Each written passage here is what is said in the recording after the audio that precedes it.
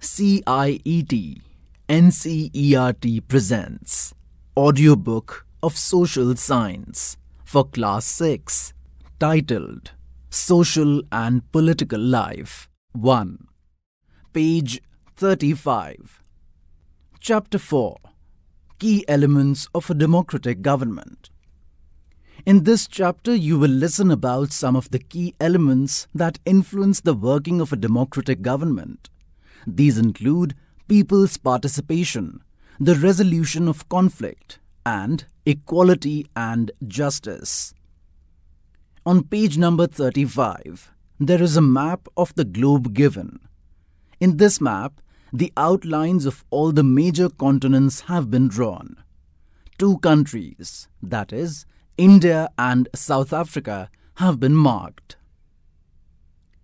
South Africa is a country that has people of several races. There are black people who belong to South Africa, whites who came there to settle, and Indians who came as laborers and traders. Maya Naidu, an 11-year-old South African girl living in the town of Johannesburg, was helping her mother clear up her old boxes. She found a scrapbook full of pictures and newspaper articles. There were many pictures of a young schoolboy of around 15 years of age. When she asked her mother who the boy was, she was told that he was Hector Peterson. He had been shot by the police.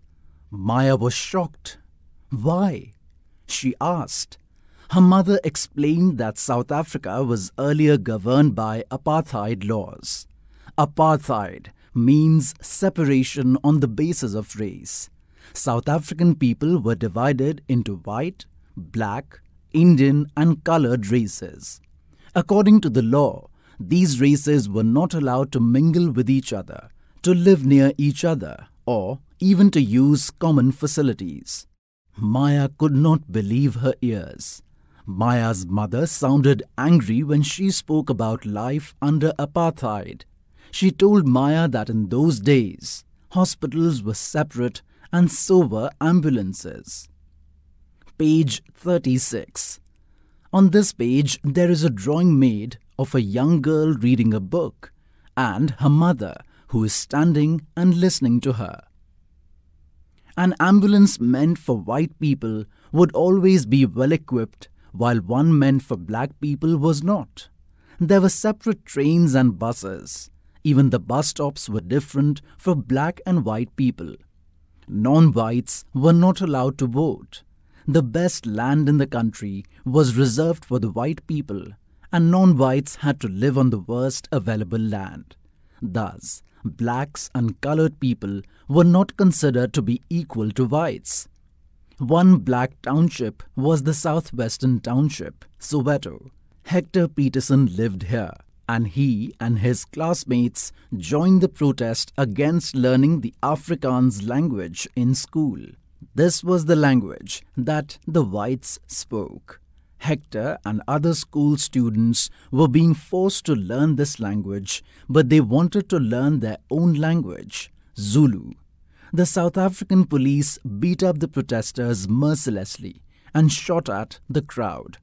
One of their bullets killed Hector. This was on 16 June 1976. The African National Congress, a group of people who led the struggle against apartheid, and their most well-known leader, Nelson Mandela, fought the apartheid system for several years. Finally, they succeeded, and in 1994, South Africa became a democratic country in which people of all races were considered equal. On page number 36, there is a question given between two highlighted yellow-coloured lines. It says, "What were Hector and his classmates protesting about?" List 5 ways in which the non-whites were discriminated against. There are 5 blank spaces given here to write your answer. Do you think it is important for all persons to be treated equally? Why? Let us now try to understand what a democratic government means to all of us. Participation. Why do we have regular elections? You've already read in the previous chapter that people make the decisions in a democracy. Through voting in elections, people elect leaders to represent them.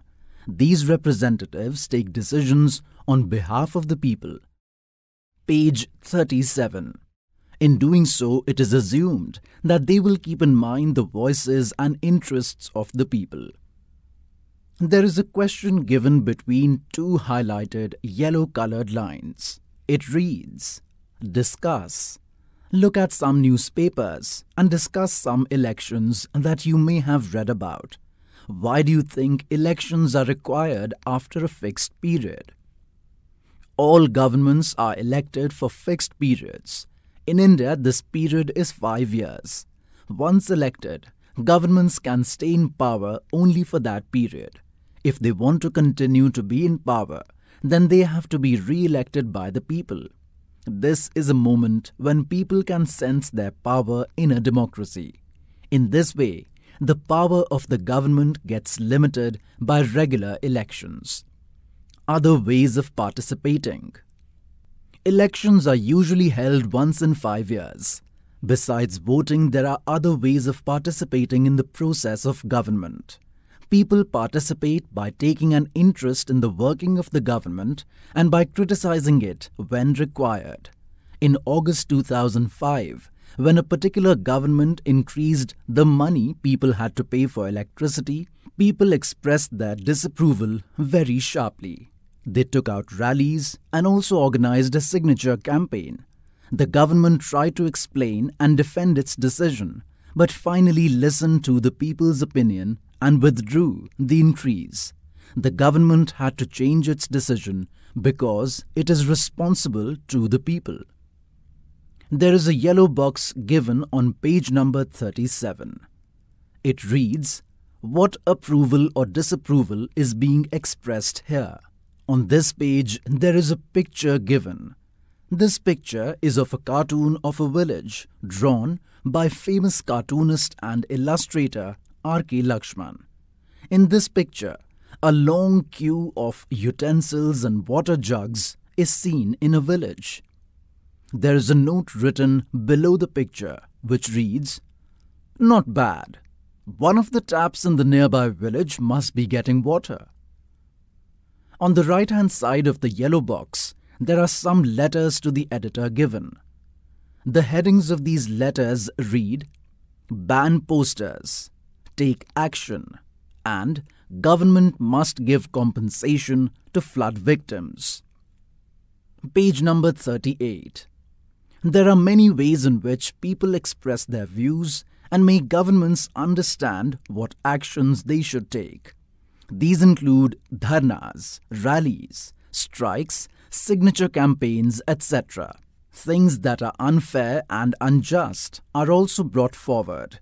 Newspapers, magazines and TV also play a role in discussing government issues and responsibilities.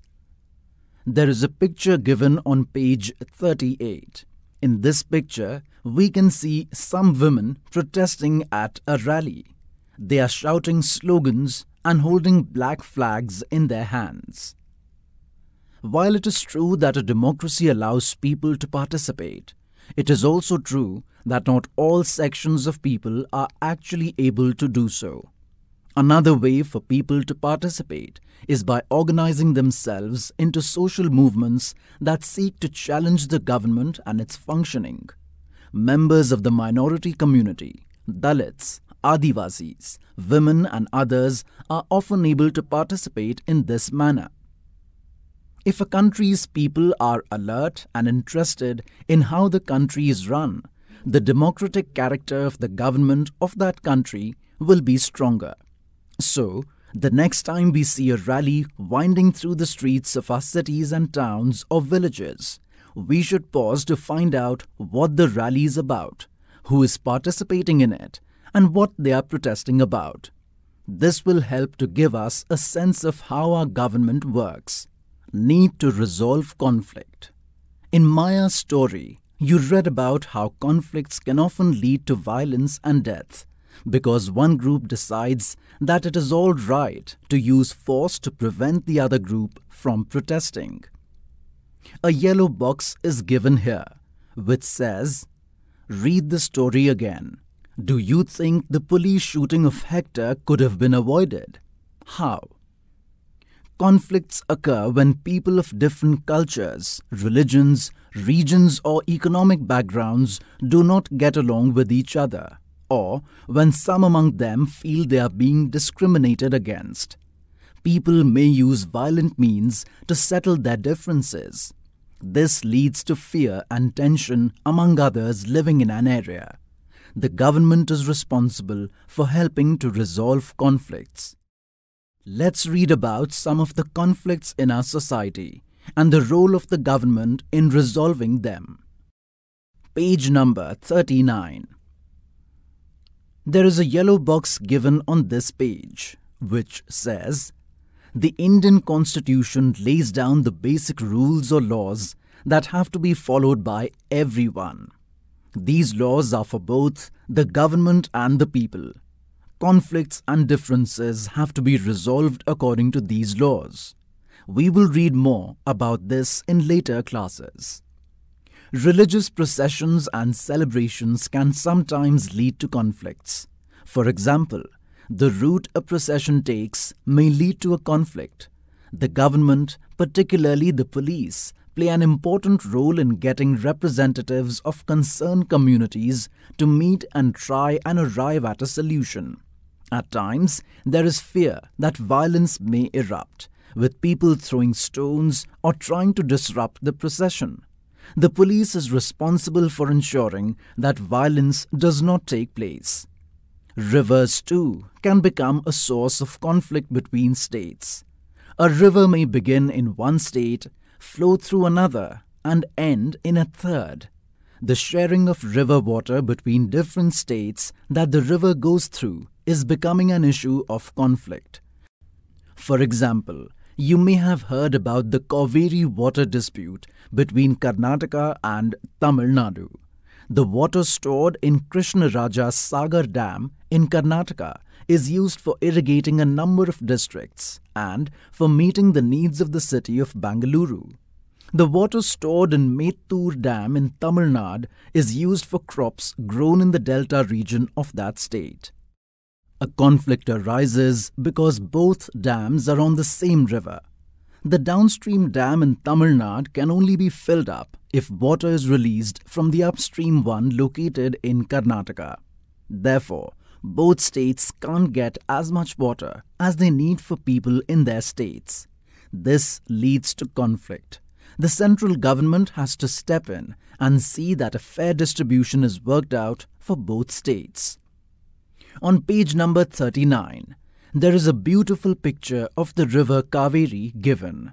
There is a note given above the picture which says, "Quiet flows the Kaveri, despite being at the center of heated conflict between two states for the last 30 years. Page number 40. Equality and justice. One of the key ideas of a democratic government is its commitment to equality and justice. Equality and justice are inseparable. On page number 40, there is a question given between two highlighted yellow-colored lines. It reads, "Discuss. In Maya's story, did the government support the idea that people are equal? In Dr. Ambedkar's story, did the practice of untouchability support the idea that people are equal? The earlier practice of untouchability is now banned by law. This group of people were denied education, transport, or medical facilities, and even the chance to offer prayers. Dr. Ambedkar, whom you have read about earlier in this book, and many others like him, realized that such practices must not continue and that justice can only be achieved when people are treated equally. The government also recognizes this and makes special provisions for groups within society that are unequal. For instance, in our society there is a general tendency to value and care for the boy child more than the girl child. This means that society does not value the girl and boy child equally, and this is unjust. In this context, the government steps in to promote justice by providing special provisions that can enable girls to overcome the injustice that they are subjected to. Thus, it is possible that fees for girls might be waived or lowered in government schools or colleges. There is a yellow box given on page number 40 which says, "How do you think lowering the school fees would help girls attend school?" Can you think of any experience from your life in which you have helped someone out of a situation which you thought was unfair? Did everyone else see it the same way? What did you have to say to convince others that what you did was fair? Questions. 1. How would Maya's life be different in South Africa today? 2. What are the various ways in which people participate in the process of government? 3. Why do you think we need the government to find solutions to many disputes or conflicts? 4. What actions does the government take to ensure that all people are treated equally? 5. Listen to the chapter and discuss some of the key ideas of a democratic government. Make a list. For example, all people are equal. Chapter 4, titled Key Elements of a Democratic Government, ends here. Narrator Vaibhav Srivastav. Producer Vandana Arimardhan. This chapter was presented to you by CIET, NCERT, New Delhi, India.